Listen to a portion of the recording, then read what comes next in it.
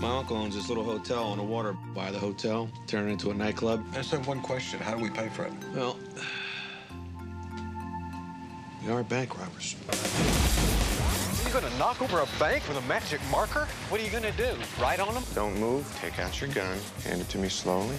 Good evening, everybody. Tonight, we have an incredible story. It's the story of Joe Blake and Terry Collins, the most successful bank robbers in the history of the United States. You got the gun? No. I think there's a way to do it right. No guards, no tellers, no customers. We do it with the bank manager in the morning because we kidnapped him the night before.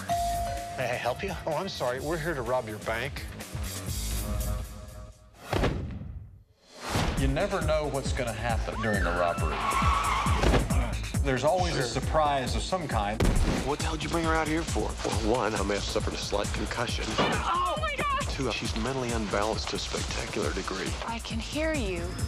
You're the sleepover bandits. She says she doesn't have any place to stay. I'm going with you. You're outlaws, right? So, I guess I'm an outlaw, too. It's a beautiful day. You are not going to take us alive! Great thinking, Joe. How about they will not take you alive? It's a beautiful